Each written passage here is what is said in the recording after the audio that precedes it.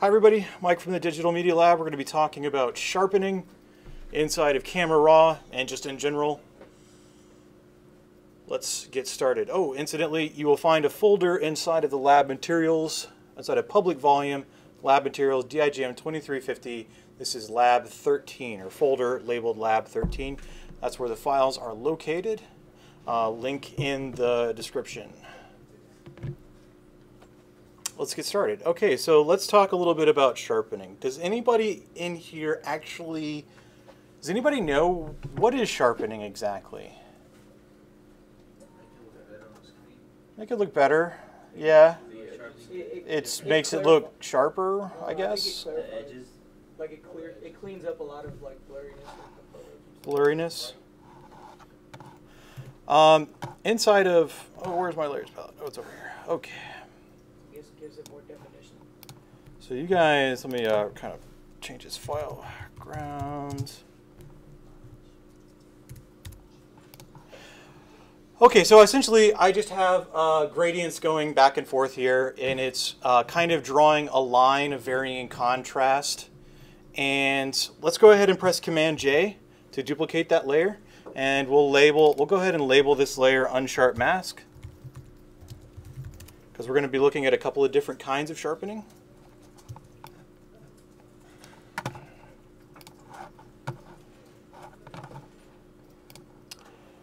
And then you guys need to go to Filter, Sharpen, Unsharp Mask. So with that Unsharp Mask layer selected, go to Filter, Sharpen, Unsharp Mask.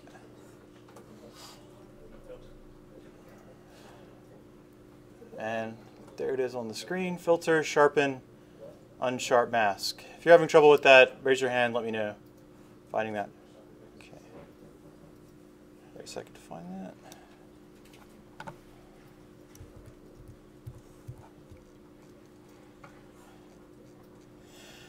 You can go ahead and press Command plus a few times to zoom in. We'll kind of need to zoom in on that line in the center.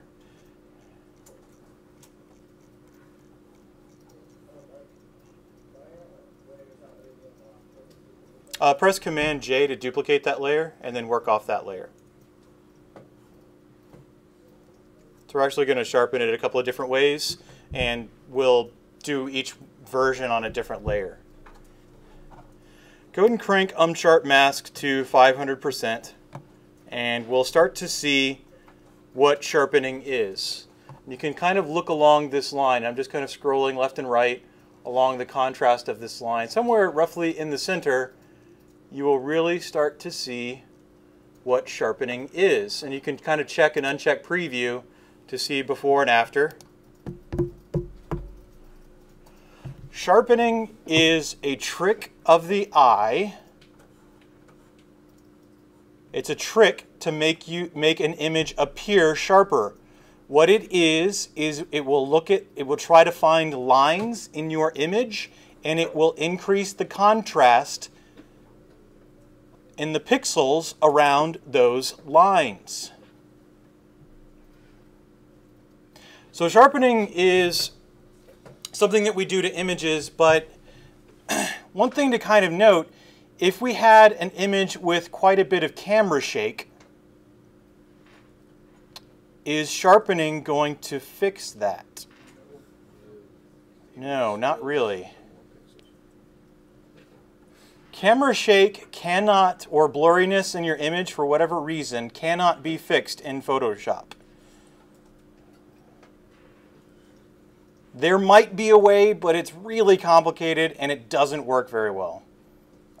There might have been, I noticed that there was a new filter in CC 2014, the latest release of Photoshop, which just came out a week or two ago. There's a new filter in there that looks like it might do something, but these kinds of things never seem to work very well. So camera shake, motion blur, there's never really a good way to fix these things. Okay, so let's look at the settings inside of Unsharp Mask here and get through some of the theory, and then we'll go into some practice. Amount is kind of what you think it is. As you increase the amount, it's basically going to sharpen more. If you crank it up to 500%, you're probably going to notice a lot of these little anomalies coming up. Go ahead and like bring it down to like 50% and take a look at it, and then bring it back up to 500% if you have trouble seeing these kind of random pixels going on in here. One of the problem with sharpening is that when you sharpen edges, you also sharpen noise. You also sharpen noise. And even an image like this, which I generated in Photoshop, has noise. So every image ever will have at least a little bit of noise. You can't get away from it. And whenever you sharpen, you end up sharpening noise. There are some tricks around that. One of those tricks inside of the unsharp mask way of sharpening is threshold. And as we increase our threshold, notice that to somewhere in about the 10 range, usually we want to keep the threshold kind of low. Notice that those pixels go away. What is threshold? Threshold is saying do not sharpen lines unless they have enough contrast. So that little bit of noise that we were sharpening wasn't really, it was just barely there, and we ended up sharpening and punching it out. But once we told Unsharp Mask that we don't want to sharpen that tiny little bit of contrast, it went away. And if we start to crank up threshold a lot higher, and let's say, go ahead and let's zoom out just a little bit by pressing Command minus, and kind of get your page on the center. And you'll notice that as you increase threshold, actually, why don't you go ahead and for now go ahead and crank your radius all the way up to, well, not all the way up, let's give it a value of, I don't know, 10 or so, which we'll talk about radius in just a second. As I increase threshold, notice that it goes away from the center. That's because the center is essentially gray, right? We have two gradients going opposite one another. So as the gradients go towards the edges, our line is becoming more and more contrast, but then towards the center, less contrast, right? There's less of a line there. So as we increase threshold, notice that it kind of pushes that away. Usually values, 10 to 15, these are kind of typical values for threshold. Go and leave your mount at 500%, and let's talk about radius. Radius is simply how far away from the line are we going to sharpen, or how much around. This is usually a value based on the type of image. For example, landscape, if we were to shoot buildings, like many of the images that I handed you for the last lecture, the camera raw lecture, they work with a very low radius. They would probably work with a very low radius. Now at the same time, they're also very high, well, at least originally, they were very high-res images, and we would also want to bump up the radius a little bit for that as well. Or maybe a little bit down, actually. See, high-res images, you probably want a little bit less radius. Because there's more pixels. You'll see when we actually get to an image. Fortunately, I don't know if I have a really high-res image. Let's go ahead and set this, go ahead and pick a value, a fairly high value, 150. Let's set a radius of maybe 6 pixels, threshold of a low threshold just to get rid of that noise. 3 I think will work here just okay, fine. And we'll click OK. Go ahead and go to your layers palette. Select the background layer and press Command J to make a duplicate of that. And let's label this one Smart Sharpen. Yes. So select the background layer and press Command J. Control J on a PC.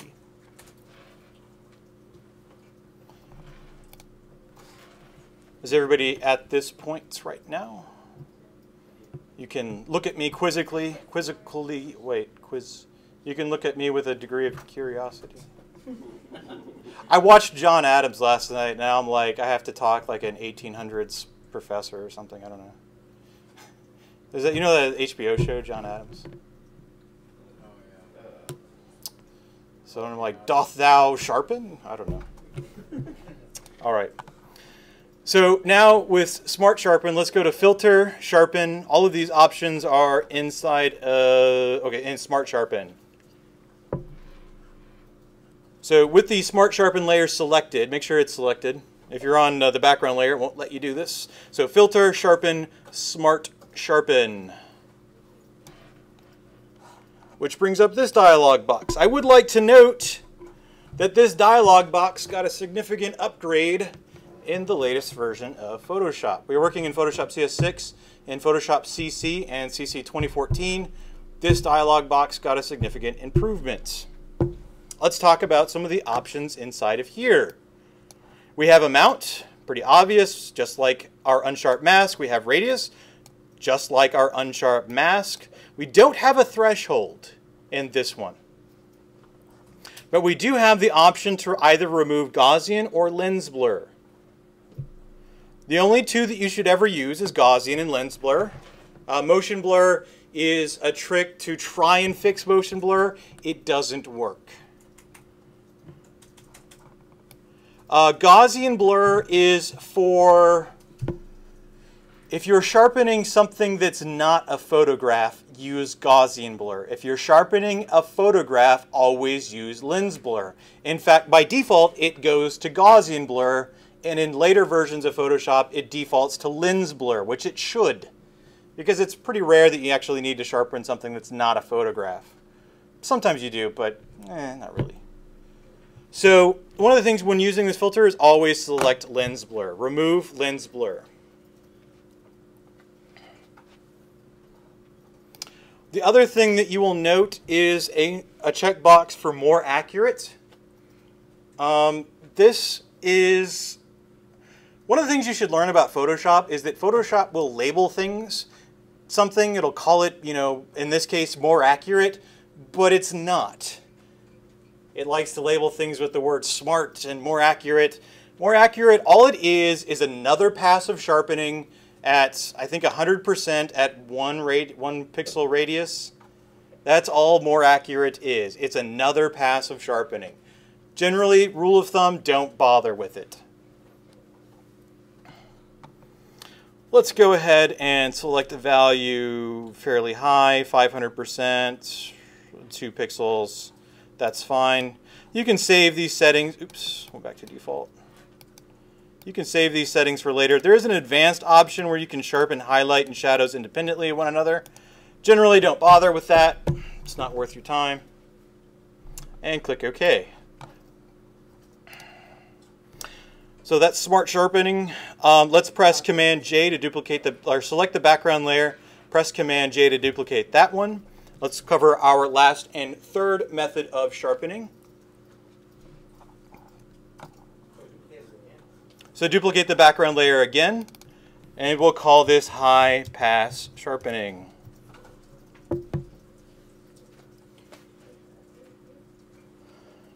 So select the background layer, press Command J, and relabel that layer high pass sharpening. For this one, we need to go to Filter, Other, High Pass.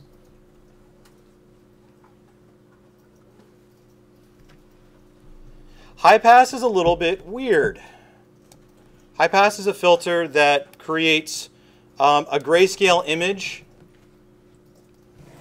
Actually, it's going to be a lot clearer what High Pass is when we actually take a look at an image. So let's talk about what High Pass is in a second when we talk about images.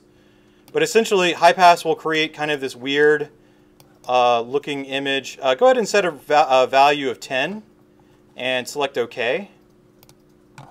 And let's go ahead and click the eyeballs for Smart Sharpen and Unsharp Mask because we don't want all three of those layers on together. Which shows us what High Pass has done to our layer, which looks really weird. But you notice it looks kind of similar to what we did with sharpening, but it's also kind of flattened out our image in a weird way. What we need to do is change our blend mode from normal to any of the contrast blend modes, which are the blend modes that are between overlay and hard mix. These are all of the contrast blend modes.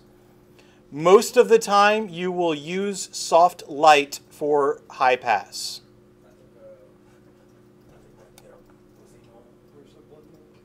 So blend modes is right here where it says normal. Let me.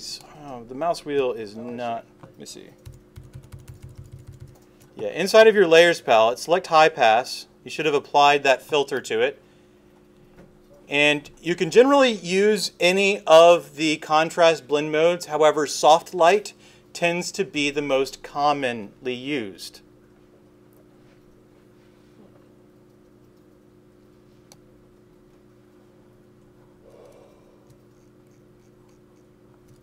I'm going to go ahead and hide and show that layer. And we can see that it's not all that dissimilar. We can compare it to unsharp mask. Unsharp mask we hit with a fairly high amount value, so that's why it's going to look quite a bit different from unsharp mask.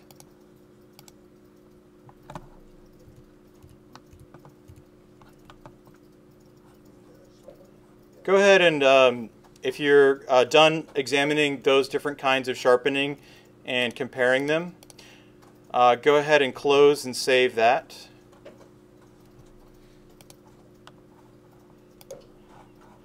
If you navigate to the Lab 13 folder, I've gone ahead and taken one of the images from Monday. Go ahead and double click that image and let's go through sharpening. Saving it as a Photoshop file? Photoshop file is fine, yeah.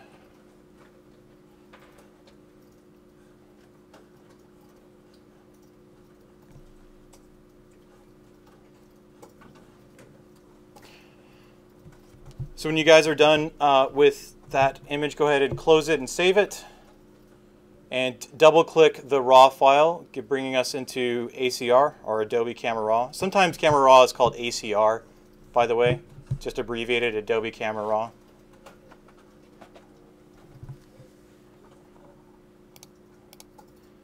Go ahead and click Auto, which will just kind of give us some okay values for that. Not really too concerned with editing this image.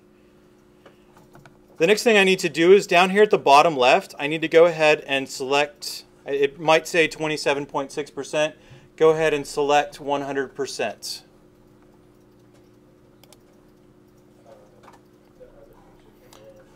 So at the bottom here of Adobe Camera Raw,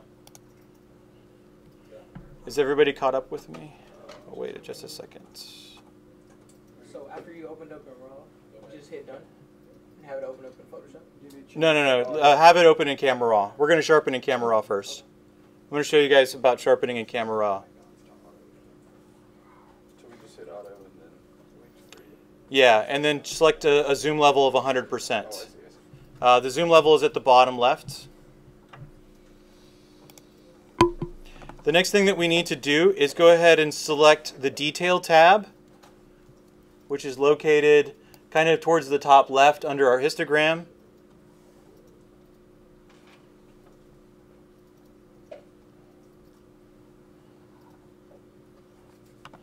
And we see that there are a bunch of default values, 25, 1, 25, and 0 masking.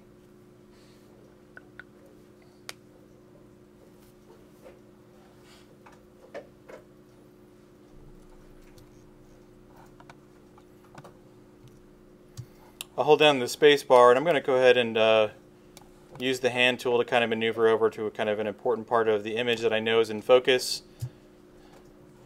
The birds apparently like the Sugarland sign quite a bit.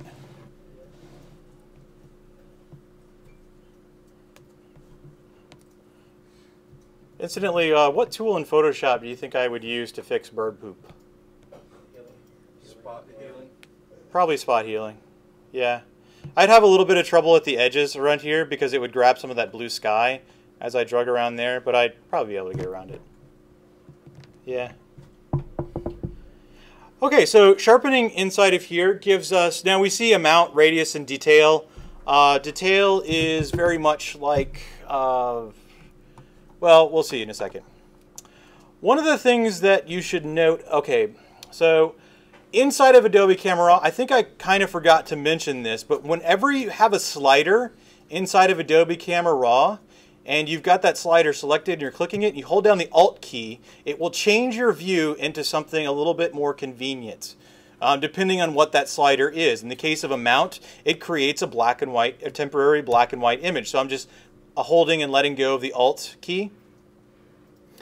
Because one of the things that you guys should always strive to do is never sharpen color. We don't sharpen color, we sharpen luminance. I'll show you what we mean in a second when I open this image up in Photoshop. So I'll show you how to sharpen not the color. So we can select our mount value. Radius, again, we're very much used to it. Holding down the Alt key actually shows us kind of this view that lets us see radius like that. Detail will give us something very similar to that. It's kind of like the strength of the radius. It's sort of hard to explain detail. We have this fourth option, masking. Now we talked about masking earlier. That's when you guys had that white box and you started painting in the white box. This will automatically create something called an edge mask. As I hold down the Alt key, I can actually see the mask.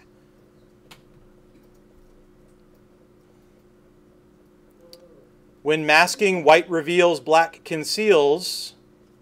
So as I drag this masking slider up, you'll notice that I'm sharpening the important details and I'm not sharpening the noise. We can even see some of that noise as I drag my masking pretty low. We can see that there's a little bit of noise in this image. As I drag my slider up, it hides those areas that I don't really want to sharpen, you know, the red of the sign. There's no lines there, right? What are you guys laughing at? It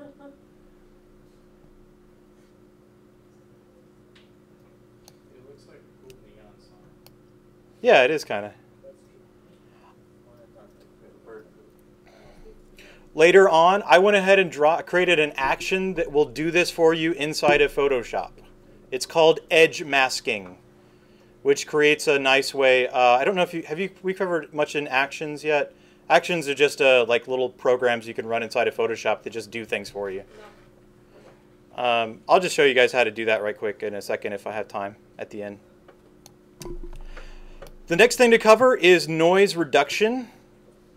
Camera ACR does a really good job of noise reduction. This image was shot at an ISO of 50, so it's going to have very, very low noise. Let me see if I can bring a little bit of that noise out. I wonder if I can. Yeah, there it is. So I'm going to exaggerate the noise with a bunch of sharpening, with overly high sharpening settings and a masking of 0, just to kind of bring that noise out. And as I increase my luminance, notice that it starts to kind of cut out some of that noise. Now this image has very, very little noise in it. The only reason why any of it's kind of showing up. Luminance detail kind of brings back some of the detail that is lost when you reduce noise. Essentially what you're doing is blurring the image. It's almost like the opposite of sharpening in order to fix noise. Which is why sharpening and noise reduction are always kind of paired together. ACR does a really good job of noise reduction. Luminance contrast you're not going to need to worry about. Color noise in older cameras can be a problem. In the newer ones, it's not too big a detail. Since this is a newer camera, it's not going to have much color noise in it. Color noise is essentially just random pixels of color. It's usually fixed really, really easily by this slider if you do ever see any of it. Fortunately, I don't have a great example of that. Does anybody have any questions about sharpening inside of Camera Raw? What is hold Alt to when you're messing with luminance? What is it, turn black and white again? Because we don't, because the noise reduction of luminance is not the color reduction of. So there's two different kinds of noise. Unfortunately, this image doesn't have any color noise, so I can't show you. And frankly, it's not really, like leaving the defaults here of 25 and 650, you're going to be fine with that most of the time. It's going to be a rare occurrence that you'll ever actually have to bump this up a little bit. Sometimes when you shoot really high ISOs, it can be a problem, but modern cameras do a really good job of eliminating it on their own. A rule of thumb with sharpening. I'm going to go ahead and double click these sliders. Remember, double clicking will reset them back to 0. When sharpening a landscape, or let's say not a person, you want a high amount, a low radius value, a high detail, and a low masking. So high, low, with not people. So this image being, not people, I would probably do about 70 or so, keeping a fairly low radius value, maybe 0.7. I could probably keep that pretty low. And I might crank up my amount a bit. Fairly high amount of detail will also work out pretty well. Probably crank that up pretty high because of my low radius. And then just a tiny bit of masking to help us not grab some of that noise. For the most part, since this is a fairly low noise image, I can really hit it with a lot of sharpening and not be too worried. Now, with people, pictures of people where a person is the most important part of that image. You had 4 or 5 of those inside of that folder from Monday. Some of Dr. Waite being Dr. Waite.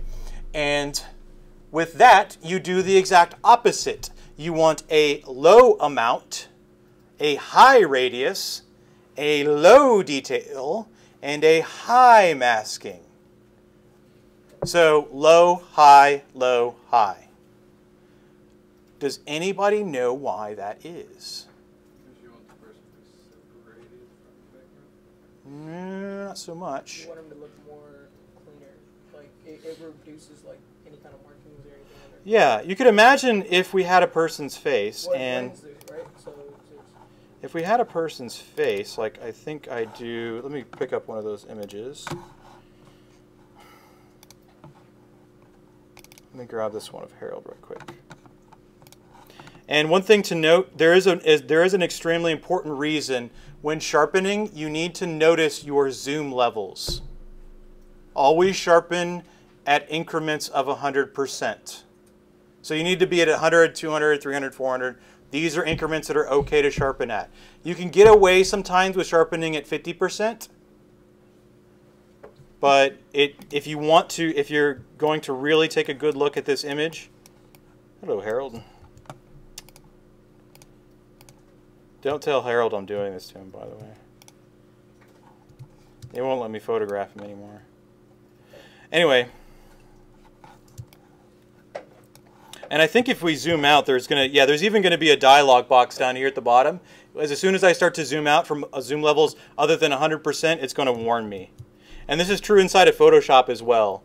Photoshop's a little bit more flexible than ACR is, but notice that so we want a low amount, a high radius, a low detail, actually probably very minimal, and then a high degree of masking. Notice that as I bring up this masking almost to 100, I'm not getting the texture or details of his face. We don't want to sharpen details of people's faces. It's not good. It does not make people pretty, unless you want them to look like they have skin problems.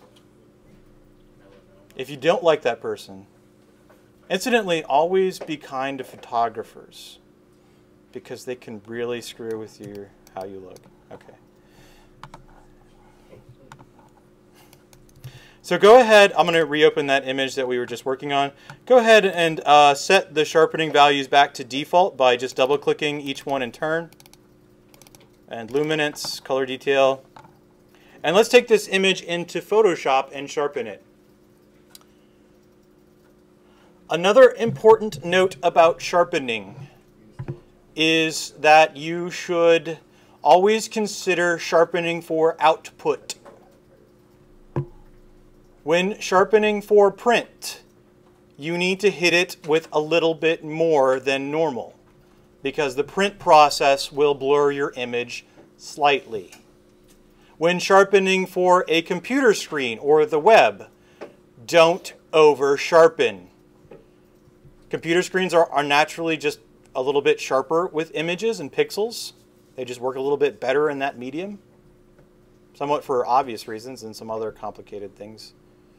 So go ahead and select Open Image, by the way, so we can open that while we're talking.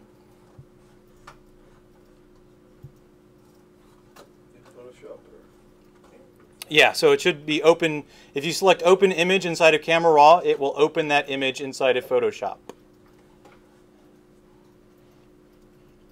Is everybody caught up where I'm at? Okay. And just like before, we're going to duplicate that layer. Let's go ahead and try high pass sharpening.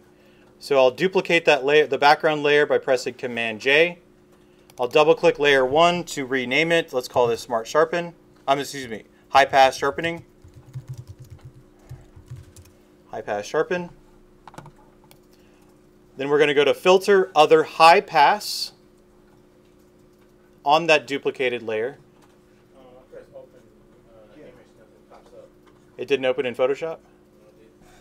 Do open It is image. the second time. Yeah, you gotta do it twice.